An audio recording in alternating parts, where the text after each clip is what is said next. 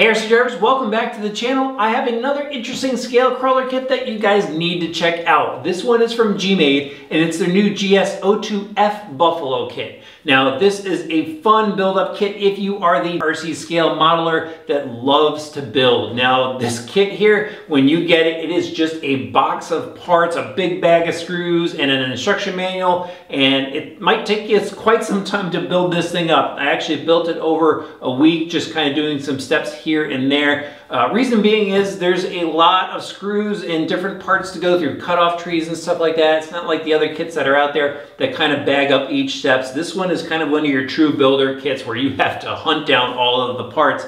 And on top of it, these guys use pretty much every piece of hardware I think that they could find in order to put this thing together. If you ever take it apart, you're going to need the manual handy because there's just so many different screws everywhere, even down to Phillips head screws. There's a lot of hex hardware throughout, but there's even Phillips head screws. So lots to, just keep track of when you're building this kit. And so it does take a while, but those true modelers that love to build, I think you're going to really enjoy it because the quality, the fit and finish is all there. It's all top notch. I really like what I saw while I was building it up. So let's move on to the body of this beast, and this is obviously a Chevrolet style Blazer. It's not licensed, but it does have that look to it, and it's got a pretty cool graphics package in here. These red stripes came with the body, and actually when I saw the red stripes, it immediately brought me back to my days of working at a hobby shop at a hobby town, and there was actually a GMC Sierra out back, but it had these red stripes.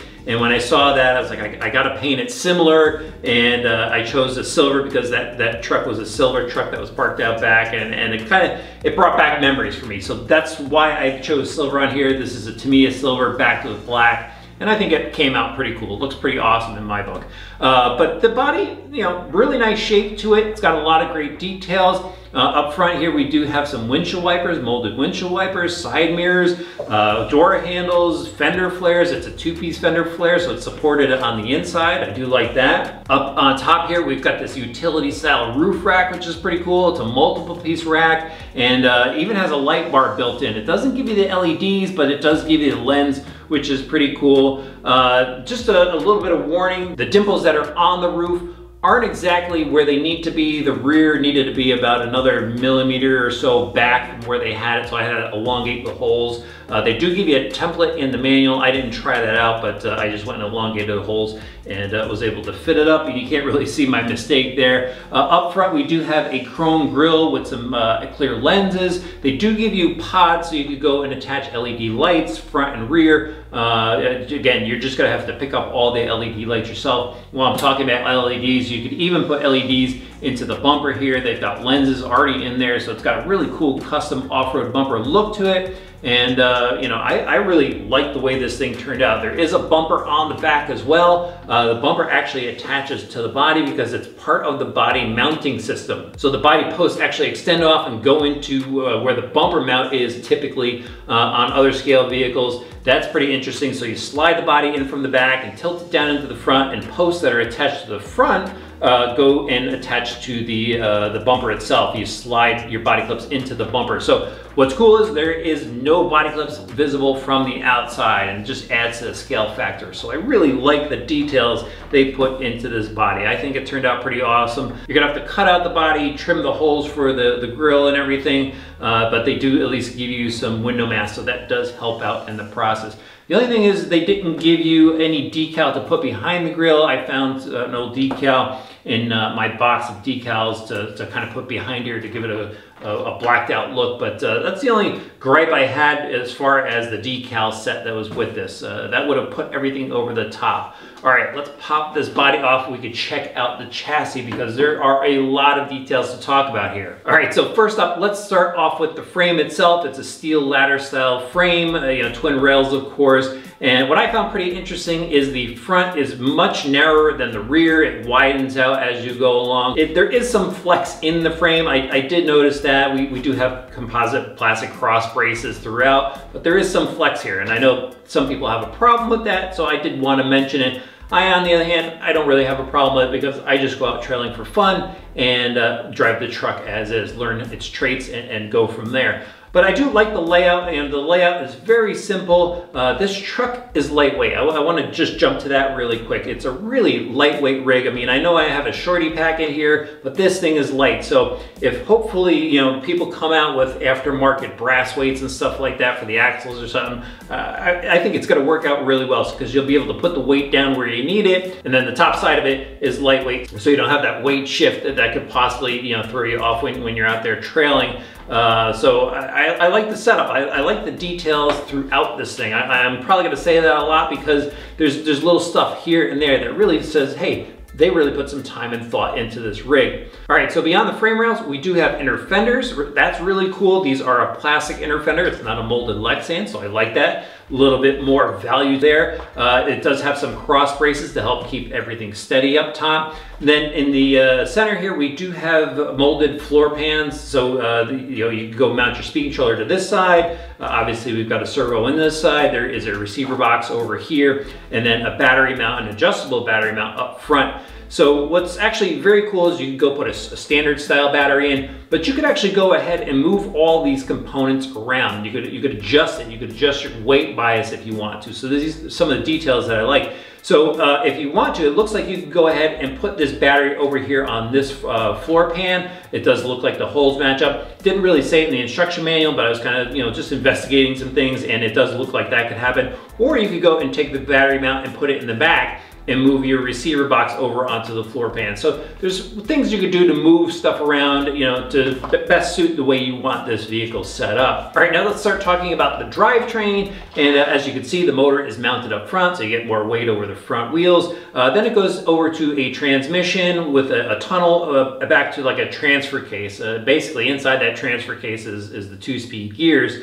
But up front, the motor mounting system is pretty unique. It's got some cam style of motor mounting to it, a little bit different, but by removing one screw, you could actually twist the motor and pull it out from the front, so you could do motor maintenance or even swap out pinion gears. So inside, we've got all metal gears throughout, and as I mentioned, a 2-speed transmission, and that's what the servo is back here for, so you could shift on the fly if you want to. And I know a lot of people enjoy using that, whether you're a basher, you just need that extra little blip of power when you're out there on a course. But the quality seems there. I mean, everything fit together really well. The gears actually look really nice. And actually everything spins really smooth as well. So if you wanted drag brake in your driveline, that is not in this kit. It's going to have to all be in the speed controller because it spins really smooth, almost like a racing vehicle. Full ball bearings throughout, obviously. And then let's move on to the sliders in the center, kind of your standard looking slider, except for the universal joints. Really like the way the universal joints are set up. The ball side of the universal is really just mated right up to the shaft that goes into the bevel pinion. And then you know, we do have a standard universal towards the back of it, but it goes together really well. Everything is captured in there, so the pins shouldn't fall out. And then the axles themselves. So it's actually like a Curry style of axle where you've got your pumpkin cover on the top here, and the axle itself really smooth on the bottom, so not much to hang up on. But really good looking axle. Again, you know, inside we've got the metal gears and the locker in there. There's a locker front and rear. Kind of interesting the way they did that. Rather than just molding it into the gear, they actually have this separate unit and then a composite cap that kind of bolts everything together. Just found it interesting. Maybe it's a few more parts than it needs to be, but once it's together, everything seems to work fine. We've got some universal axles in the front, and again, they're captured. They've got some sleeves that go over them, nice steel axles in the rear, and again, ball bearings throughout the driveline and the axles, so everything rides nice and smooth, you know, and they're sealed, so you're, you know, a little bit more protected from the elements. Definitely like the driveline on this. I think it's pretty cool. I can't wait to try that 2-speed transmission. Now let's talk about the suspension on here. So we've got 4-link in the rear, 3-link in the front with a pan hard bar, really nice aluminum links. They are pretty easy to install and figure out. You know, maybe just the ball ends themselves, kind of deciphering where they go according to the instruction manual. Might be a little bit of an issue. The one thing though I wish they did is put some aluminum ball studs in there. That would have been nice, or some steel ball studs rather. And then the end links themselves, they do feel a little bit soft. So when you're twisting those things on, you know, just be careful that you don't twist it and kind of, you know, mangle it. It is possible to do that. I did it with one of them. So just be careful there. But I do like the link setup. The shocks on this, they are an aluminum body shock, oil filled. They even give you a Teflon piston. The springs, however, feel kind of firm, you know, so this thing, you know, doesn't really articulate as well as I thought it should on the workbench. We'll have to see how it does out on the trails, but the shock does feel pretty nice. Took me a little while to bleed them just right, but I got it down after a little bit. The shock shaft on here, pretty thick.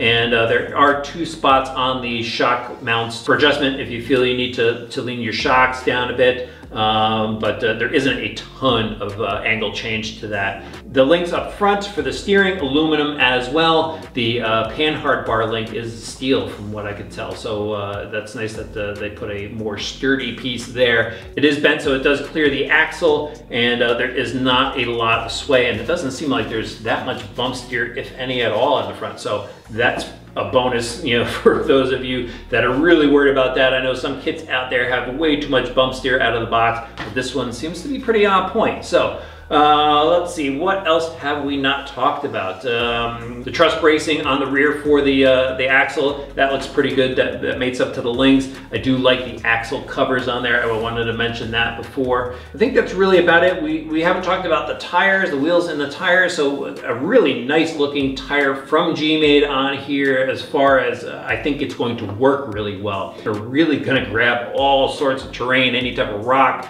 yeah, even smooth rock and stuff. These feel really good. There is a foam insert that comes with it, and then they are on a 3-piece beadlock style wheel. Pretty interesting the way the wheel is. Usually we have a ring on the inside, and then, you know, the 2 outer pieces kind of pinch everything together. But the ring actually has a center section as well, so all 3 pieces kind of made up together and lock in the tires. It really seems to work well. I haven't been able to pull these tires off. We'll see how they work out on the trail. Running boards, does have running boards with the Gmade logo on there, and I think that's it. I think I've covered everything about this new kit. Again, it's gonna take you some time to put it together. If you are a builder, you're really going to enjoy it. I did, and now it's just time to see how it crawls. So let's head out to the trails and see what this could do.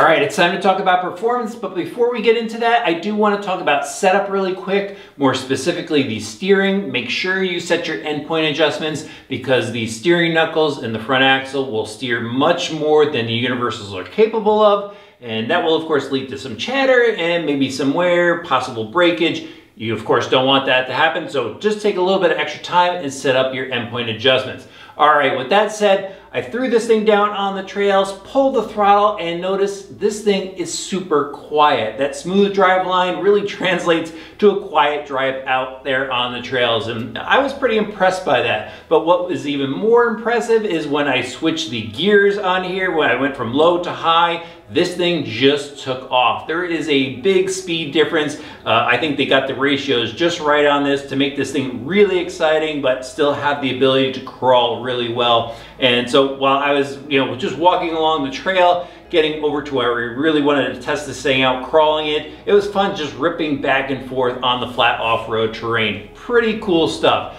But this thing is all about crawling, so I went and found some rocks and some water to drive this thing through, and I'm pretty impressed with how well this truck handled it. It was a really capable setup. I was a little worried with how stiff the suspension is on it, but out there on the trail, it was very manageable. In fact, you could push this truck pretty far. I was side hilling it on some rocks and it didn't roll until I, really pushed it far just to see how well, how well it would handle the side hilling. But it was pretty impressive on what it was capable of doing. Even with this roof rack on the top, I thought there'd be some extra weight. No, it is very capable. And as far as getting into the inclines, it's pretty impressive on how it crawls. I mean, there isn't a ton of noticeable torque twist. I was going straight up a lot of the rocks, so it just pulled itself right up and over, and I think they got the setup pretty right on this thing. I don't know what I would really change. I would definitely add some weight if possible, but just because I think it will help settle the truck down just a little bit more. I think you can push yourself a bit more with it, but I was pretty impressed. The approach angle, like with the bumper, I was able to really get into some rock faces and just crawl right up it. Same with the descent, the rear bumper angle, just fine on it. The transmission coupled with the Tekin BXR and the Holmes Hobbies motor, just on 2-cell with the stock 14 tooth pinion gear, it was really manageable, really smooth. It has plenty of steering, whether you're just out there ripping this thing around in the dirt or navigating through rocks. The underbelly of it is nice and smooth. Nothing really ever got caught up on rocks or anything like that. It definitely has enough power to blip this up over some gaps. So this thing, it has some great driving traits to it. And I really can't find anything to complain about. I wasn't attacking any insane obstacles out there, more of a trail, scale, crawl type of situation, and that, I think it was just perfect for it. I think it's really going to be a blast for people that like that, slow, smooth, crawling type of terrain. So overall, I think Gmade did a really good job on the Buffalo. It's a very fun build. It's an extremely capable crawler in a scale type of setting. And overall, it looks really cool. I think a lot of people are gonna have fun driving it, shooting video of it, taking pictures of it. It's a great truck. And you could go ahead, throw some lights in here as well. You could even scale it up some more. If I had to maybe find a gripe about the kit itself, it would maybe be cool if they included a Lexan interior just to hide some of the electronics and stuff like that. But of course there's some interiors out there that you go fit into this. It's a very good truck. Hopefully we see some aftermarket companies kind of take on this truck and create some additional parts for it, like some brass weights mostly. But this very cool truck. If you're looking for a great building experience, this is definitely one to consider. What do you think about the Gmade Buffalo? Tell me in the comment section below. While you're there, hit that subscribe button and the notifications bell. Throw this video a like. We'll see you back soon for some more RC Driver videos.